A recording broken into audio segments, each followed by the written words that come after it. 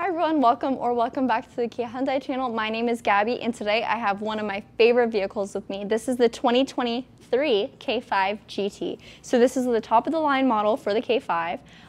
Very different than the models below. You do get the 2.5 liter turbo with the 8-speed dual clutch transmission. This makes this car a powerhouse, okay? I love driving it. It is a very rare car, very hard to come by in Canada. That's why we really wanted to film this as soon as we got it. It might still be a little bit dirty, I'm sorry, we tried our best. Let's take a look at under the hood. So like I mentioned, 2.5 liter 4-cylinder turbo. This outputs 290 horsepower and 311 pound-foot of torque, and let me tell you, it flies. 0 to 100 is 8.4 seconds. And it really is a ton of fun. I'm someone who definitely likes a sportier car. Now, I don't own a sportier car. It's sad, I know. So whenever we get to drive something like this, we're in love. I love it. It is a ton of fun. We're gonna take a look around, talk about the features, differences from the trim line below, and price point. So this one is $40,995 plus HST, and that is the Canadian pricing. So US specs may be a bit different. I'll close this up. You'll notice the hood is hydraulic, so I'm just gonna give it a good smack down. I'm sorry if that was loud, it's very close to my mic. Another thing I want to point out about the hood, it has a clamshell appearance. It is a very long hood. It's quite wide as well too. Down here we get into the grille. You have a very aggressive three-dimensional grille. It's not a shark tooth, but it's very scattered, serrated. It's very aggressive looking. It also continues down here as well too. So we just took a quick pause to turn on all of the lights before we only had the headlight unit on. Now we got our fog lights down as well too. So I'm going to start off with fog lights. You have these two rectangular sharp fog lights at the bottom here, and then up here we have our regular headlamp unit, sorry. Everything in this vehicle is an LED. It is so bright. At nighttime, if you've ever been on the receiving end of being blinded by other people, you now have the power, not only the horsepower, but the headlight power. You blind anybody. Also over here we have our really sharp orange amber DRL, so your daytime running light. That's also going to be your turn signal indicator. So if you have your turn signal on, it's going to beat almost like a heartbeat. Kind of also reminds me of a lightning strike, so that's just my personal opinion on it. Also in the front grille, we just have tons of dark accents. It looks beautiful with the Pacific blue color, which we'll also take a good look at. Our video bay doesn't do our cars justice, our paint colors. But in person, it is so sparkly and there's so much definition in the paint. So all our metallic shades, they're stunning. So this is one of my favorite colors for the K5. Then we'll come around to the side and we'll check out the wheels. So these are 19-inch alloys that are exclusive to the GT trim. We'll get a closer look. You also have larger disc brakes. I mean, with extra power, you're gonna wanna have good brakes. So it has tons of stopping power to match its horsepower. We'll come along the side here as well too. Take a look at our turn signal mirror, which also has your turn signal indicator. So that is another amber light, and of course lights up when you got your turn signal on. These mirrors, they're very sleek looking, ties into the rest of the sleek looking car. This almost looks, it's very fastback-ish. In my opinion, so I do love the look of it. It is so sleek. I think the shark fin antenna also adds to the sleek look on the vehicle. We'll come around. On the rear, we have almost a diffuser. So that is black, and there's a couple kind of lined accents in there. And now it doesn't actually serve purpose, but it definitely looks good. And then at the bottom, we have a quad tip dual exhaust, or a dual tip exhaust. And it is quite loud as well too. Under here we have a nice skid plate, K5 badge, GT badge, and then a bunch of rear sensors. So if I was backing up close to a wall or another vehicle, it would beep at me. That is something you can turn off. Then we'll also pay attention to our beautiful LED tail lights and LED reverse lights. So we'll open this up. There is a release button just located over here. And trunk space, plus Teddy. So typically we would use Teddy to measure our trunk space. Sometimes I've even used myself, but because this is a sedan, it's not that easy to get out, and I'm kind of scared of Charlotte closing it on me. So for Teddy, we're okay. You can also fold down your rear seats. So we have two little levers here that say pull, and it'll fold them down in a 60-40 split. Mind you, this trunk is very, very, very deep. There is a lot of trunk in there. So whatever you need, whether it's coolers, we've tried the cooler challenge, we've tried suitcases, everything, it'll fit in here. And also, if we lift this up, we do have a real spare tire located just underneath with your toolkit. And then that also adds a little bit more storage as well too. We'll close that up. Before we head into the vehicle, I'll also just take a look at our spoiler. This is a sports car. What's a sports car without a spoiler? Now, it's not a huge one, no big wang, but we got a nice little lip spoiler. I really like how it's black as well too. Everything in the design on the K5 is very cohesive, so everything ties in beautifully. It doesn't matter which color you end up with, it's gonna look good. Now we'll take a look inside and we'll go over the tech features. So now we are inside the K5, very, very comfy vehicle for a sedan. Of course, we're not comparing it to an SUV. I'm gonna have a look at the driver's side door first. So Charlotte's gonna come around and show you some of the tech we got over here. First up is our memory seats. So we got 2 different settings. Our really cool door handles. No one really calls door handles cool, but I'm gonna say it. I'm gonna be that girl. They're easy to use, so they're functional, and they're different, right? Down here we have our mirror controls and our window controls. These are power folding mirrors, so if I were to press this, they fold right in, press it again, and they'll pop right out. So really nice if you live on a busy street, you don't want anyone digging up your car or your mirrors, fold them in. Down here we'll see we also have all 4 windows express up and down, so no one really talks about windows and how useful they are, but now I really wish my car had all up and down windows. I really miss it. So it's very, very nice. And then down here we have a Bose sound system. So all speakers in this vehicle, there's 12 of them, they're gonna be Bose premium audio. So it is already amazing right off the bat, but you can take it another step further and adjust the bass, the treble, whatever you need to customize it to your liking. Now we'll take a look on the side over here. We have our brightness selector. So this is actually quite useful because if you notice over here, your gauge cluster is fully digital. So that's what we call a supervision cluster. At nighttime it could get bright, so you can just adjust it to whatever's best for you so you're not straining your eyes. Over here we have our lane keep assist setting. So you're gonna hear some beeping because the car's on, but the engine's not on. So your lane keep assist, which will alert you if you start to depart from your lane, and it'll pull you back in. You can turn this off if you do not like it. I know some people don't like it, so. Over here we have our traction control off, so if you know, you know. Then down here we have our tailgate release. So you press that, open up your tailgate. Unfortunately, you do have to go around to physically close it yourself. Down over here we have our regular trunk release. And if you'll notice, there's no button for your fuel door release. As long as your car is unlocked, you can just press the fuel door and it'll pop open.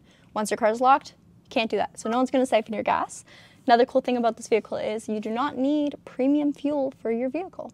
So you'll be just fine with regular unleaded gasoline. Of course, if you want to go the extra step, you can get premium. Now we'll have Charlotte come around and we will talk about everything else in the car. Now before I have Charlotte join me in the K5, we're just gonna go over the steering wheel controls and the seat controls. And by controls, I don't mean what's on the steering wheel. I mean what you can do with it. So of course you can steer your vehicle, but to get yourself very, very comfortable, especially if you are a spirited driver, you can pull it out, push it in, drop it down, and lift it up. So you can truly adjust it to whatever you need, and then you lock it back into place. And then for your seat, you do have a couple controls. So this little long rectangle one on the bottom is going to be adjusting the bottom. So closer, further away, up, down. And then this one over here is going to be the backrest of your seat.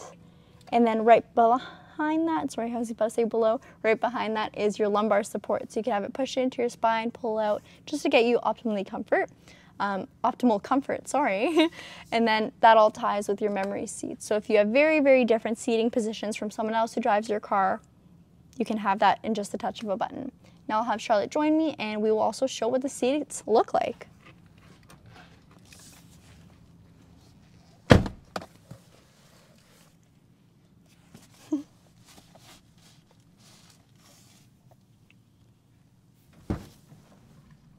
All right, so before we hop in, let's take a look. Charlotte does have power seats as well, same controls as me, even lumbar support. So nobody's sacrificing comfort in the K5 GT. And we'll take a look at the seat itself. It is full leather with some red piping and red stitching as well too. Very, very sporty, and you'll notice they are GT branded, so you have an emblem kind of etched into the seat. I really like how it's not stitched on. It looks almost like it was literally branded into the seat. These are also ventilated and heated, so very good comfort, especially living in Canada. It's either too hot or too cold, so you can really cycle between both. We'll take a look at what's in the center over here. So first up is the phone charger.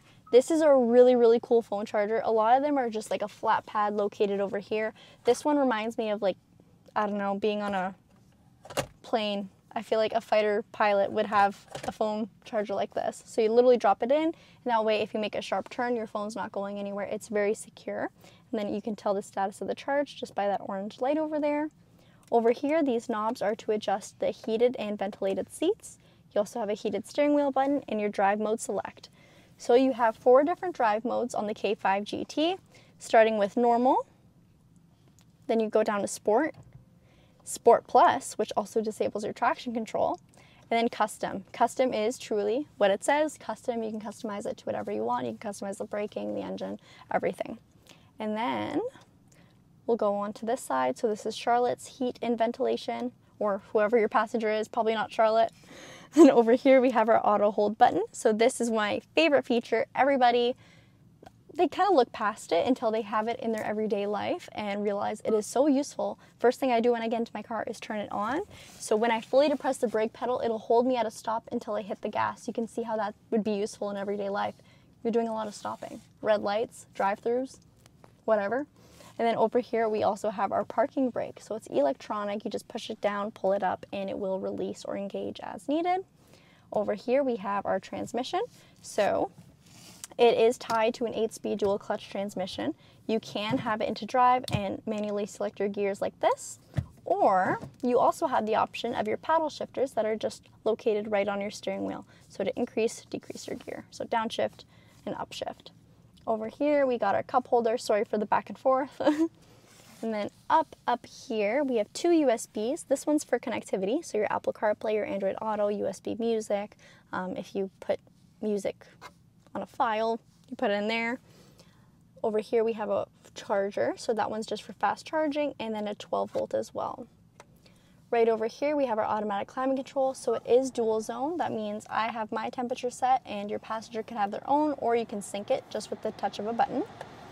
It is automatic climate control as well too. So I could have it set to 19 degrees, for example, and it will take me there either on speed 3, 2, or 1. I'm going to turn that off because it gets very noisy when we're filming. Really cool thing about this vehicle is that you have a heated windshield. And you can see why that would be so useful in Canada, because ice. I do not like scraping ice. I don't know about you. So you literally just turn it on. It's that little button right over there. Gotta make sure climate control is on first. Oh, I guess since this is no ice. It'll literally melt snow and ice off of your windshield, so no scraping involved. And then we have just our regular climate controls, fan speed, temperature, all of that. On your 10.25-inch screen, you do have navigation built in. So I can just go to my map over here, and we'll close that up. So you can just look at your map as you're driving, or you can actually set a route into your navigation. It'll tell you your turn by turn as you drive. A couple other features on here is just your navigation menu. There is a valet mode, Kia Connect, which is basically accessing your vehicle from your phone. So you can start it, check its status. You also get your user's manual on the screen as well too, which is something that's quite cool. All of your driving settings though, like your features, will be located right over here under vehicle. So we'll give her a second. So forward safety, this is equipped with advanced forward safety collision avoidance, so it can pick up pedestrians, cyclists, junction turns, cars, of course. It is very safe. If you do not like these features, you can turn them off, but they are quite nice to drive with. I always recommend trying it for at least a week to see if you love it. If you don't love it, then everything can be turned off, and you can turn it back on again later if you change your mind. Lane safety is another great one. So you actually have the button to quickly turn it on your steering wheel. So you can literally turn it on or off on the fly. It basically just steers for you. Blind spot safety, a lot of people like this one as well too. Your mirrors will light up in your blind spot if there is a car there. And it can avoid a collision actually, because it will kind of pull you back into your lane if you start changing lanes when there's someone there. Very, very cool thing on this vehicle is the active sound design. So you can have some artificial engine noise into your cabin if you'd like a really, really loud purr. Now, this vehicle is already quite, it's not noisy per se in a bad way, but it does have a nice rumble to it. You can truly tell it's not your average sedan. It is a sporty vehicle. You can also have that turned off if you do not like it and you're looking for a more quiet ride. Heads-up display is a very, very cool feature. It's also very, very hard to film. So, I mean, this is probably our best way to show it. It shows your speed. You can also show what it controls. So if you like your radio info, your blind spot, it'll tell you if there's a car in your blind spot and which side it's on. Turn by turn is going to be if you have a route set on your navigation, it'll show you your turn by turn on the heads-up display. And even traffic signs, so your speed limit. It is very, very cool. It also works for if you're in a school zone or reduced speed limit zone. I don't know the correct term for it, sorry. And you can also adjust your height and brightness as well too. And this will change for your memory seats as well. Cluster, this is pretty cool. So you can set the theme on your cluster or you can let it change when you change your drive mode. So that's what I have right now. So I'll have Charlotte pan over to our digital cluster so you can see what I'm talking about. Right now, I'm just on normal mode, so it just looks like this. But once I put it into Sport, you have Sporty dials. Sport Plus will have the same, and then Custom is just normal again, but once you choose what your custom thing is going to look like, you can have it set to whatever you'd like. Welcome sound, I always turn that on because it's one of my favorite things. It's a nice chime. Alright, so before we hop into the rear seats, I just want to show you some of my other favorite features. So we do have cabin LED lights, so it didn't just stop with the front lights. Everything in here is an LED, and at nighttime, like right now, it's not doing too much, but at nighttime, these are very, very bright, whether you want to read in your car, I don't know, examine your skin, you could totally see. Also, we have our beautiful sunroof, so this is a panel roof. It stops at around here. Mind you, of course, the glass isn't going to go to the very, very back of the vehicle, but even with it closed, you have a beautiful view of the sky, and it is powered for the cover as well too, so you never have to worry about reaching back. If you do not like too much fresh air, you don't want to mess up your hair, I understand. If you push it up like a button, you do get kind of a vent to let a little bit of fresh air in, but it won't really mess with you. My favorite feature. Now we'll hop into the back and show you just how comfy it is as well. Alright, my friends, now we're in the back seat of the K5. I'll have Charlotte come a little bit closer because what I want to show you may not surprise you, or it may surprise you, who knows. We did film a K5 LX, which is the entry level for the K5, about 2 weeks ago, a week and a half ago now. And one thing I had to say that I didn't love was that this little hump in the middle was really, really high. Like I'm talking, I was almost folded high. Due to the lack of all-wheel drive in the GT, it is only front-wheel drive. This is much more tolerable, so I could sit here for a long drive and I'd be okay. I'm not that short either, so even taller passengers, you probably wouldn't want to stick them in the middle, but they will be fine, they will survive. Another cool thing that is in the rear seats of the K5 GT, your seats are heated, so that's located just on your door panel right over there. The red stitching continues as well as the soft touch materials as well too. So the design elements throughout this vehicle is so cohesive, you don't lose any sort of styling elements back here, which is one thing that other manufacturers are just not getting. They literally do all their power into the front, and then the back is just like, is this a base model or what? So it is very, very nice over here. I'll also show you the backs of the seats. So you do have a leather pocket, which I really like. A lot of vehicles have the mesh pocket. So if you have iPads, laptops, whatever it may be, you can store them in there, and they're pretty secure, pretty safe. No one can see what's going on there. Seats are so, so comfy. This feels like a leather couch. Like seriously, I might take a nap when we're done filming. In these seats, like it does still have the red stitching. It is very sporty, luxurious. It's got a little bit of everything. Another thing that's not in the other features or the other trim lines of the K5 are rear air vents. So I know it seems like something that all trims should have, but this is only available in the GT. So if you really want to give your rear passengers AC, you might have to go with the sporty one. And then down here we have two USBs. So everyone's gonna have a charged phone. That's about it for the rear seats of the vehicle. Now we'll take a look outside one more time, and that'll be the end. Okay, my friends, so that sums up our video on the K5. I hope you liked it. If you have any questions, please let us know down in the comments. Hopefully we get a couple more cool cars like this because it's gonna make me very, very happy. See you next time.